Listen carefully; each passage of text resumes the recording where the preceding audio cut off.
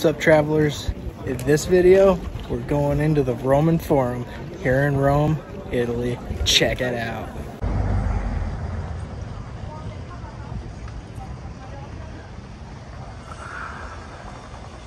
So what's behind me here is Largo Di Torre Argentina. In ancient times, it was known as the Theater of Pompeii. Right over there on that set of steps is where it is believed that Julius Caesar was assassinated. This is a fairly significant place in ancient Roman history.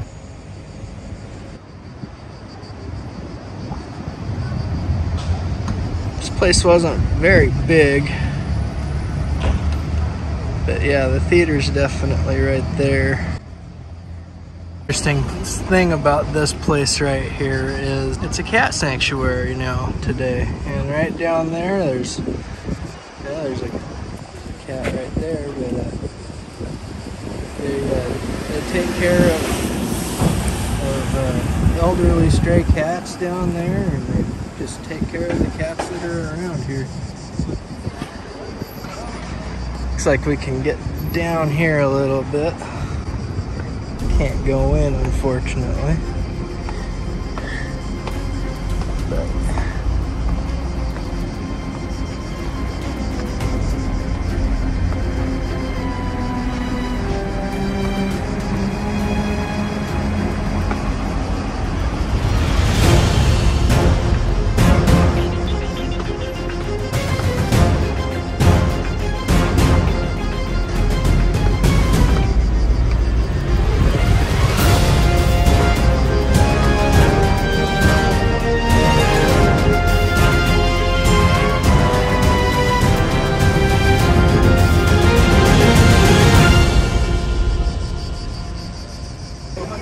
so here we have Vespasian's Arch, and he's known for a urine tax, actually.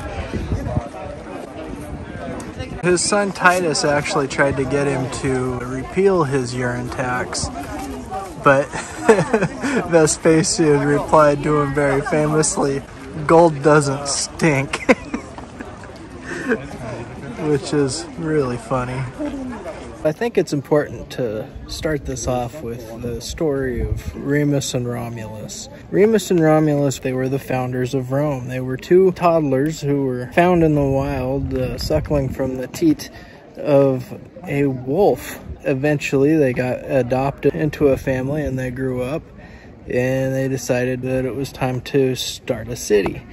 Well, Remus and Romulus, they had a big disagreement over which hill they wanted to start the city on.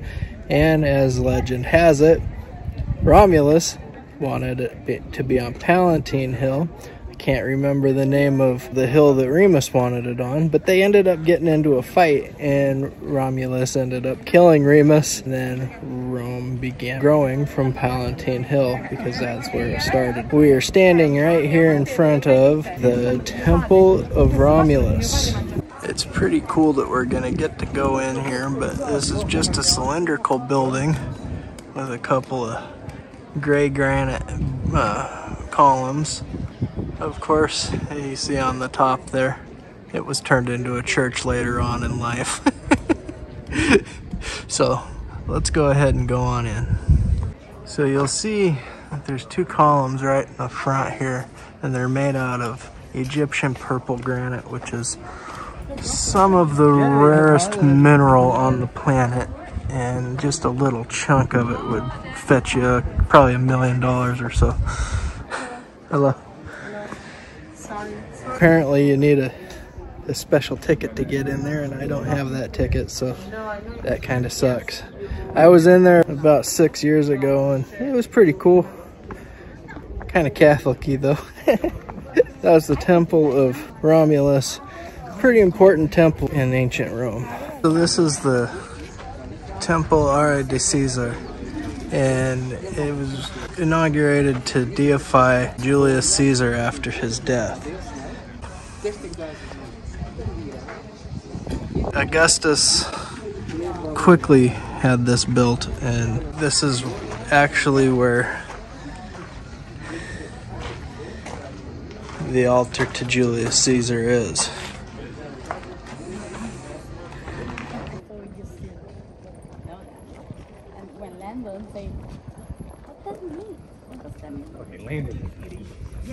And it is said that right there where these people are sitting is where they actually cremated Caesar's body after he was murdered. This is the temple of Antonius and Faustina, a couple of rulers in the golden age of the Roman time period when they went and pushed all the way up into Britain.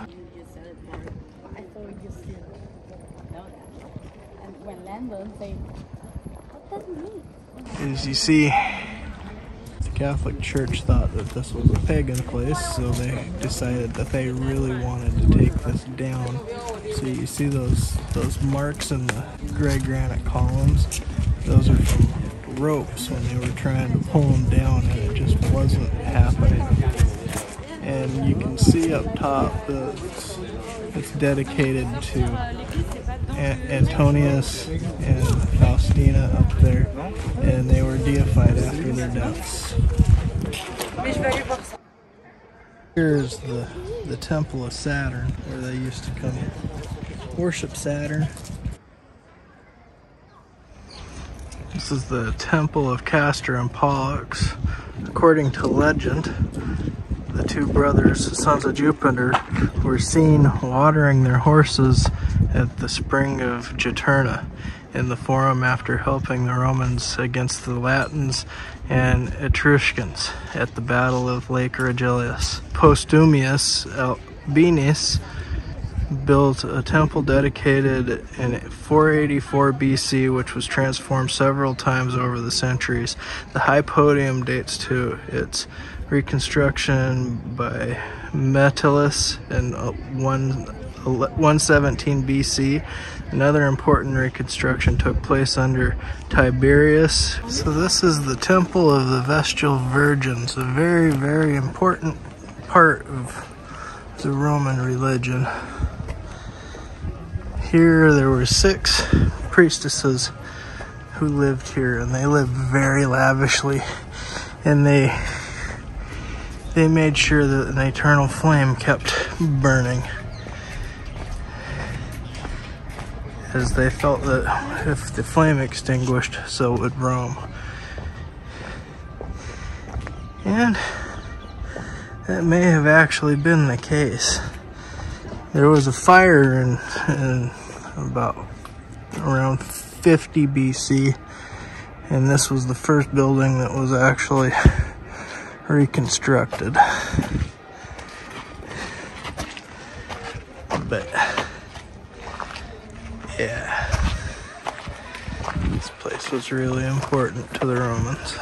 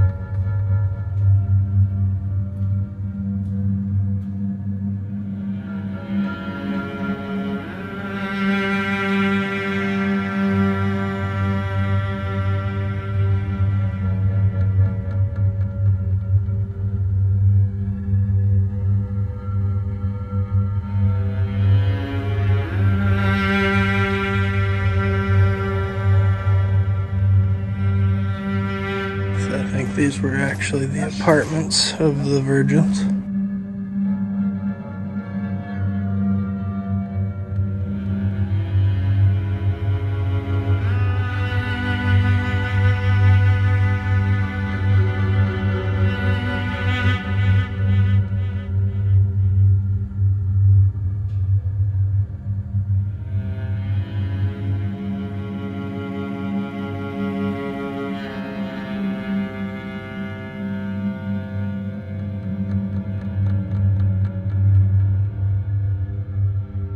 Alright, well this has been my video for the Roman Forum. I would go up into Palatine Hill and go show you the House of Augustus and all of that kind of stuff, but my ankle is absolutely killing me, so I think it's about time to turn in, maybe go find some dinner. I got a big day tomorrow. We're going to the Vatican Museums and St. Peter's Basilica, so that's gonna be a long one. My ankle needs some rest. So if you've enjoyed the video, like, subscribe, hit that notification bell. I'll catch you in the next one.